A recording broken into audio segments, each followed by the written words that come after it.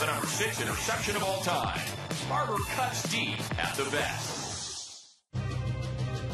This was it. The Eagles were surely headed to the Super Bowl.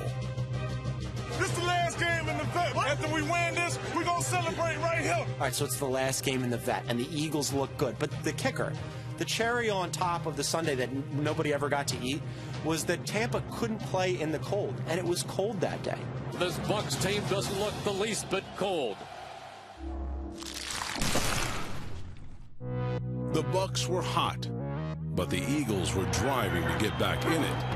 3:27 to go. McNabb dropping. It's intercepted at the 10, to the 20. Going coast to coast. Ronde Barber to the 50, to the 40. Barber to the 30. Nobody's going to touch him. Ronde Barber, 10-5. Touchdown, Tampa Bay. You could just see him smiling the whole way down.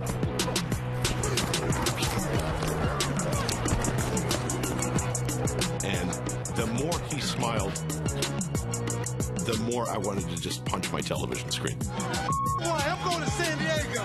This is how I watched that play. I couldn't believe it. It was so awful to watch, and then I forever hated the Barbers. Both of them. I can't hear y'all. Where are you going? What happened to the fireworks? Where are you going? We're going to San Diego. San Diego. We shut it down today. Shut the vet down.